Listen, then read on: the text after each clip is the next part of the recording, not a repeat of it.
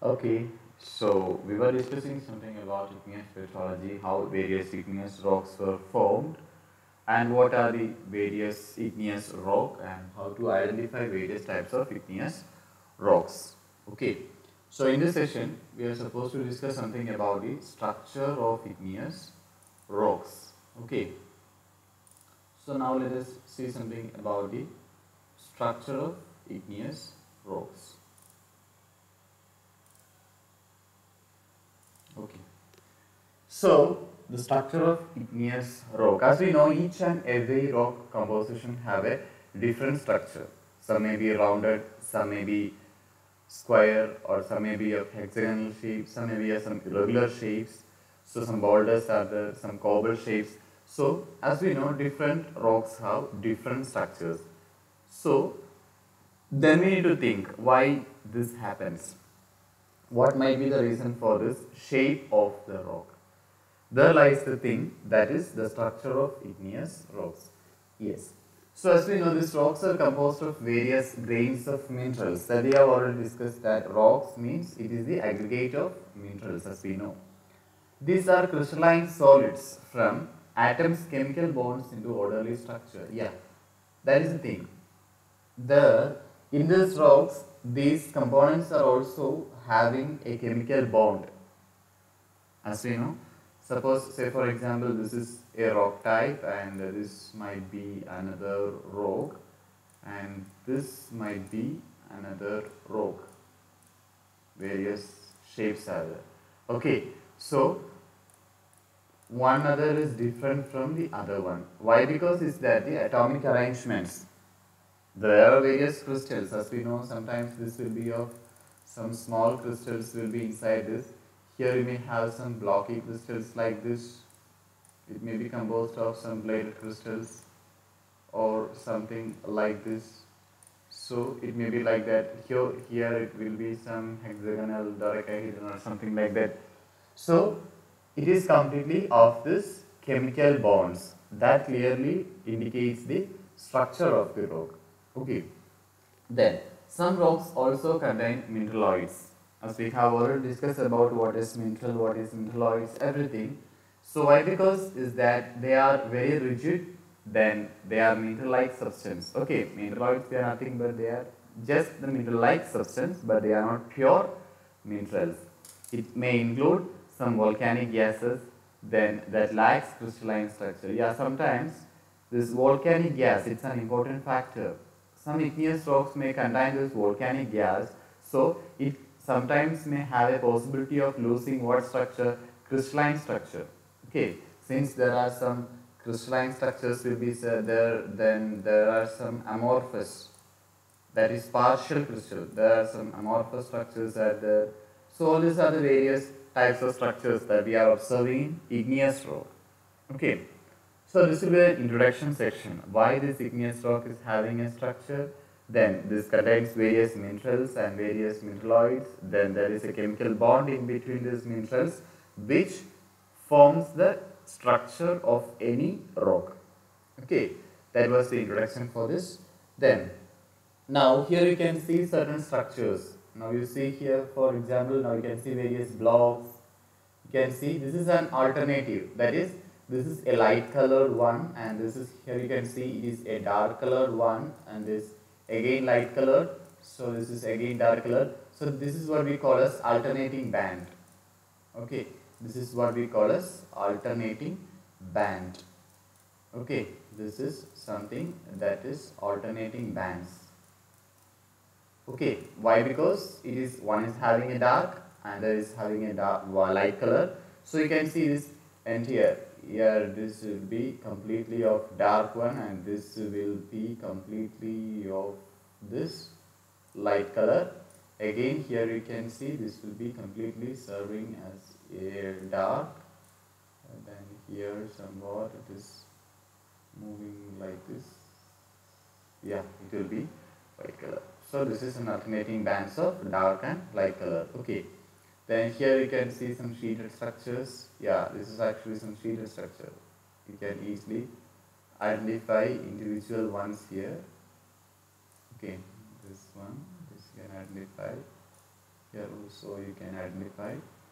This is actually another structure of rock. So this is how various structures we observe in field. In field we can clearly observe all these things. This is actually an image how field looks like. That means apart from the theory, when you are directly observing some rocks, this is the situation that you are observing. Okay. Yes. Then now let's move to various other structures. Here you can see this is actually a flow structure. That is, here you can see this orange color. There is the volcanism. There is the volcanism is actually happening there. Then here you can see this is actually a flow structure. Okay. This is actually a flow structure. Okay. This is actually a flow structure. Why? Because the lava is completely flowing to this direction and it is being wired off here. Okay.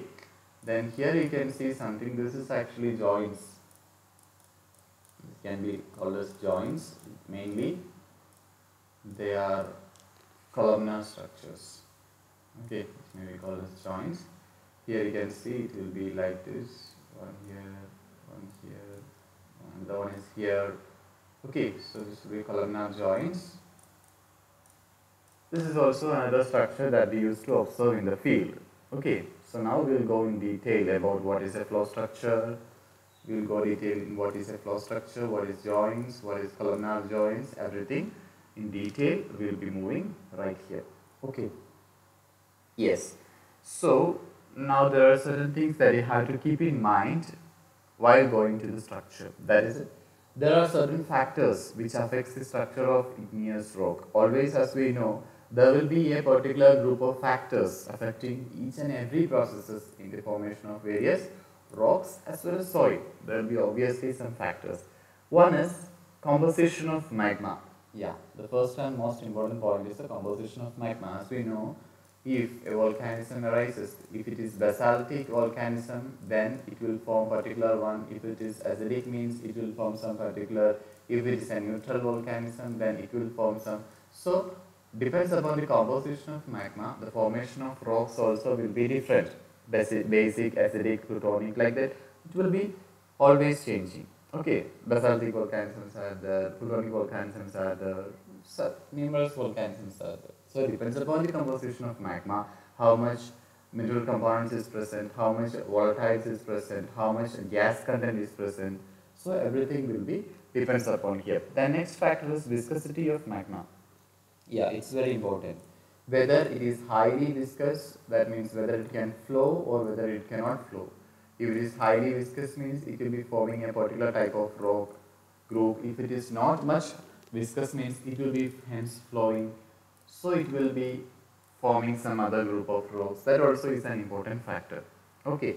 Then the third most factor is that the temperature and pressure. It's obviously because as we know in the earth mantle, so this will be considered as the earth mantle portion. Okay. Then this mantle, here the core. Okay. Here will be the crust. So as we know in this crust region, it will be of almost low temperature. When as we go depth, the temperature as well as the pressure increases. So when such hot material is coming outside from the earth core, definitely it will be cooling and consolidating, isn't it? So temperature and pressure, that plays a major role in affecting, or it may affect the structure of various crystals. Okay. Then next is the presence of various gases. Yeah, that we have already discussed, the presence of various gases as well as the other volatiles. So this magma, it is not completely of minerals, mineraloids or something. It may also contain some sort of gases, maybe CO2, NO2. Since this rocks are composed of various gases or some entrapped gases may be present inside these rocks. When these rocks are melted due to high temperature and pressure in the earth crust, what will happen? This gas entrapped inside the rock also will be mixed up with this magma and which will be transported to the surface, that is the crust. Okay, that will be completely transported here, then that will be consolidated and cooled and consolidated to form various rocks. So again this gas content and this volatile component will be present in the consolidated rock also. So it is also an important factor. So mainly there are 4 factors. I repeat, composition of magma, that is the first factor. Second factor is the viscosity of magma. Third is the temperature and pressure, and fourth is the presence of gases and other volatiles. So it will be very important, that is the various factors affecting the igneous rock structures. Okay. Now let's move on to various structures. So there are numerous structures present in igneous rock. So first of all, let us name all those things. Alright. Yeah. So there are various structures, they are nothing but various features developed on large scale in a body of an intrusion or an extrusion of igneous rock. That is what we call a structure. So structures won't be in small scale. Yes, I think here we have seen structures is actually a not scale. It is a large scale, that is, it may extend kilometers. Okay, so it is an identification or it is a pathfinder of various rocks. So it will extend to kilometers and kilometers. So as we know, it is a large scale feature. Okay, structure is a large scale feature. Alright. Yeah. Then now let's see about various types of structures. That is, first one is flow structure, as we have already seen. Then there is another structure, that is pillow structure. Then there is a rocky structure. Then there is a blocky structure. Then actually a spherulitic one. Then orbicular structure. Then pillow structure, vesicular structure. Then amygdaloidal structures, then ropy lava, then sheet structure, columnar structure, pegmatitic structure. Okay, so these are the main types of various structures that we observe in igneous rock. Alright. Now let's start one by one. So first one is vesicular structure and amygdaloidal structure. Okay, so this vesicular structure and amygdaloidal structure is somewhat we can relate each other. Why? Because, yeah, let's see the images first. Yeah, here you can see in the first image there are numerous vesicles present. Simply I am saying you without the explanation. Here you can see various vesicles. I hope you guys may know what might be the reason for this formation of vesicles in this rock. Yeah, it is nothing but because of various gas molecules, water molecules present here. So as the rock cools and consolidates, what will happen? These gas molecules may escape, these water molecules may escape. So such spaces will be vacant. That is what is known as vesicles. This is known as vesicles. This is known as vesicles. So rocks which shows this vesicles is known as vesicular structure. Rocks which shows such vesicles is known as vesicular structure. Then when these vesicles, here you can see vesicles, when these vesicles are filled by some infillings, here you can see a white colored infilling. Here you cannot see much vesicles because that vesicles were filled by some kind of minerals. Some kind of minerals is filled. The vesicles are completely filled by some kind of minerals. These are known as amygdales. These are known as amygdales. The infilling material, maybe calcium carbonate or something. These materials are known as amygdales. Okay. Then rocks which is shown this amygdales, or a rock which is having amygdales is known as amygdaloidal structure. Amygdaloidal. Okay.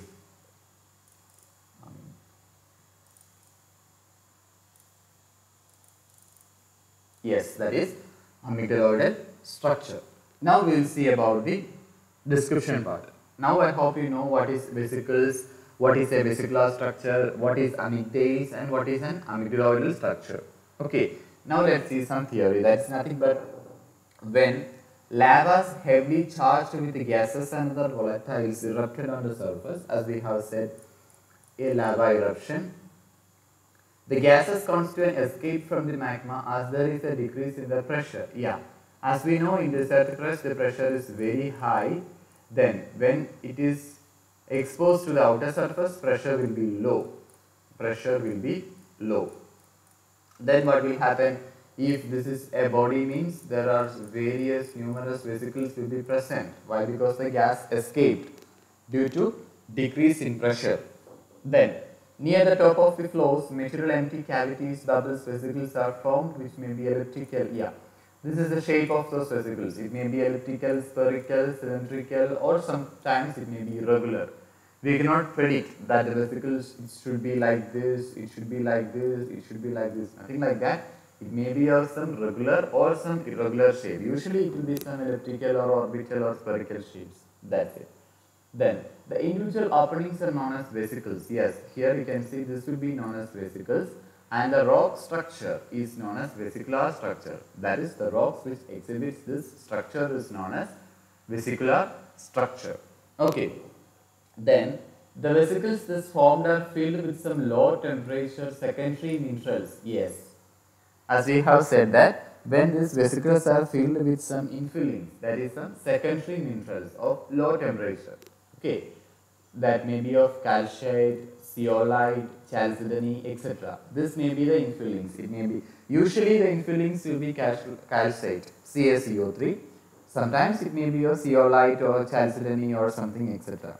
These infillings are known as amygdales. You can see these infillings are known as amygdales, and the rock structure which shows or which exhibit these amygdales are known as here amygdaloidal structure. Okay, so vesicular structure where is vesicles present, in amygdaloidal structure where amygdales are present. Now you can again see the images, so it will be more clear for you. Here this is actually a rock having vesicles, that is nothing but cavities or some bubbles present here. That is why, because the gas present in these rocks which have been disappeared or it has been exhausted. Why? Because of the low pressure. Then these bubble spaces are being infilled by some other kind of secondary minerals having low temperature. They may be of CaCO3, then zeolites or something, etc. Okay. Then that is known as amygdales. Then the rock which is exposed or rock which is having amygdales is known as amygdaloidal structure. Okay, I hope this structure is clear for you.